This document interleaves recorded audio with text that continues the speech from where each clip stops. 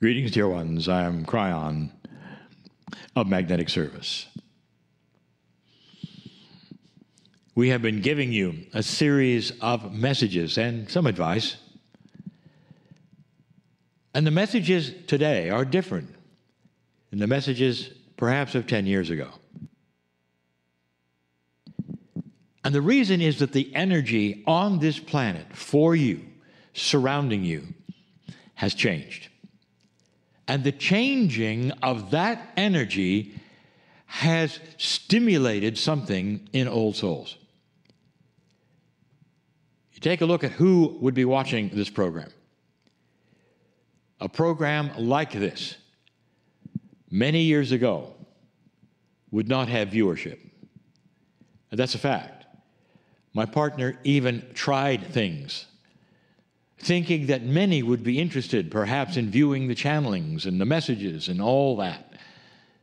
And yet few were.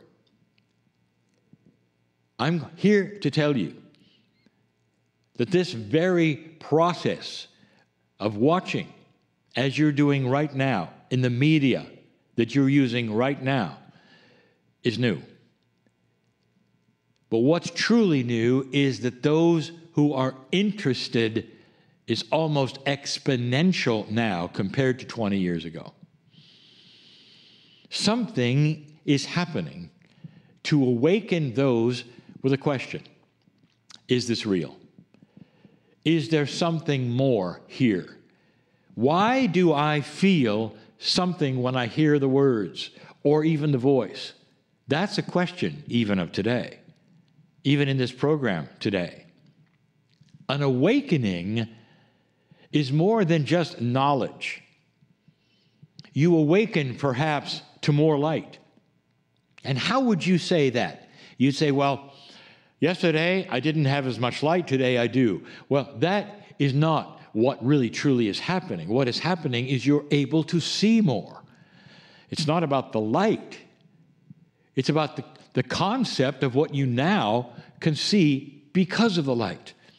And what are you seeing now because of the light that's different, let's say, than 10 or 20 years ago?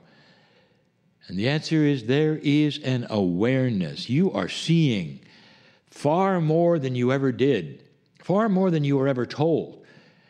You might say it's like you're looking at a large room that suddenly is illuminated more, and you say, oh my goodness, this room is a lot larger than I was told.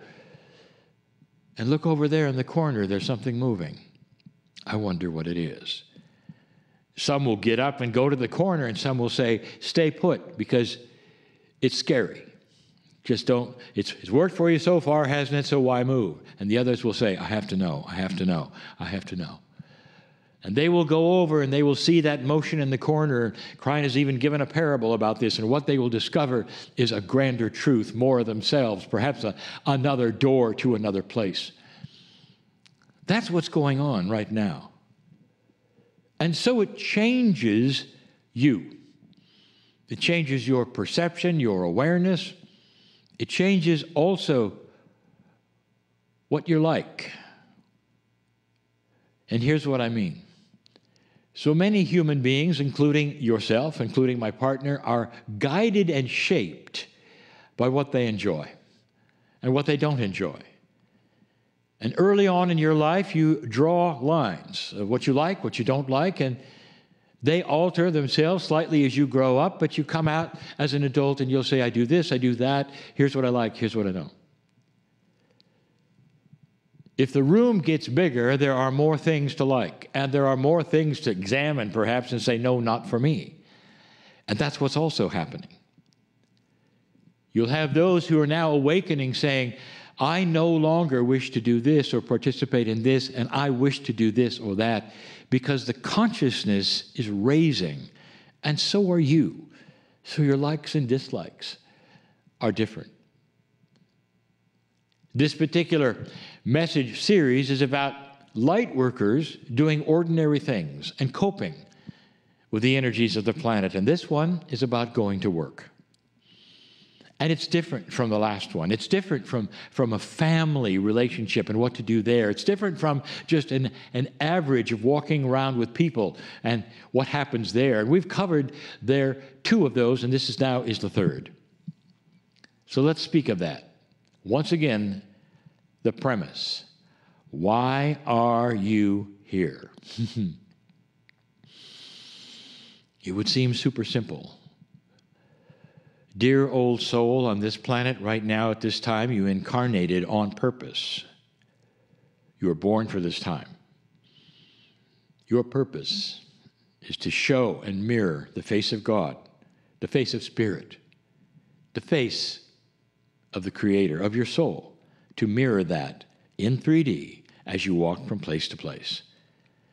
To show those around you what it's like to have wisdom, what it's like to have benevolence and kindness, instead of all of the other things that perhaps that they are used to seeing with individuals around the planet. There are so many humans invested in being a victim, the doom and gloom of it all. There is no hope, being cynical about absolutely everything and everyone, and that is not a surprise, because if you watch your media, they train that. In other words, everything is wrong with everything. And that's how you become. But an old soul has a choice to change that. And that's what we're discussing. And that's what the last 2 lessons have been. Now we come to the third one, the workplace. The workplace is absolutely filled with situations. And they're almost endless. You are reporting to, perhaps, a place with other individuals who are working in team effort with you in different areas and different offices or different factories. For those of you who report to a place like that, you didn't choose them. Now, you might say there are no accidents, but indeed, you didn't choose these. It may no accident that they're there at the workplace, but you didn't choose them on the other side of the veil. They are there as a scenario for you to act with or interact with or whatever. But basically, for survival, you report to these places. And question after question, what do I do about this or that? And so many of those questions are about authority. What do I do about my boss? I wish it were different, dear ones, but many times authority is not wise. In fact, there is a dysfunction in the personality, and they enjoy being the boss. And being the boss to them is ordering people around, or perhaps even worse, being the boss is telling people what's wrong with them. In other words, what I'm telling you is they're bullies. Not all of them. You might have a wonderful, stellar, wise boss that you love, somebody who is in authority. You won't even call him a boss. You'll just call him the one you report to, and you love it, but most often not. They may be there in that position because of their abilities, of their consciousness in the workplace that they have. They know more. They've been there longer. Therefore, they are the boss. But nothing has trained them for the wisdom it would take to guide others. And so they become a bully. This is very, very common. The bully is the one who just relishes being able to be in charge of somebody and tell that person they're no good, or they should do better, or bring them up and bawl them out in some way to make them feel bad. And if they can make them feel bad, it then somehow gives that bully energy. You've seen it. Not all bosses in the workplace are this way. I may be talking to a boss. Do you do that? Probably not. Old souls tend to be a lot more gentle and a lot wiser. But this is the old soul in a workplace that isn't. It isn't wiser. And so many of you have to report to those places. So here's a message for you. I just told you what those kinds of individuals who are in authority, what they feed on. That means what makes them continue. What makes their bulliness even better in their opinion. And that is if they can get a reaction out of you. They call somebody to an office, They tell them they could do better, do this, do that, or they're not good at what they do, be careful because they might lose their job, or any of these things. Or just on a regular basis, they have a meeting and make you feel bad. Does that sound familiar to any of you? That is quite literally a bully. What can you do about that in the workplace so you don't have to endure what you might say is low-conscious, old energy action? Here's the answer. Easier said than done, but that's why you're an old soul. Here is the answer. Don't react. You simply look at them. They may not like that. They may call for a reaction. And if you then have to react in a positive way. Think of something to say. Something to say like, that is all right, I will do better. Even if you are placating them, even if you know that's not what they want to hear. What they want to hear is you grovel a little bit, but you're not going to. If you don't react to these things, I'll tell you what's going to happen. They're going to get tired of it, and they'll turn to somebody else perhaps, or whatever, but it won't be you. And then what happens next is so interesting. If you're in a group of individuals that has a boss figure that does this on a regular basis around the table, and suddenly you're not reacting like everybody else, you're not sulking, you're not crying, you're not feeling bad, you're not going back later and complaining, others will come to you and go, what's up?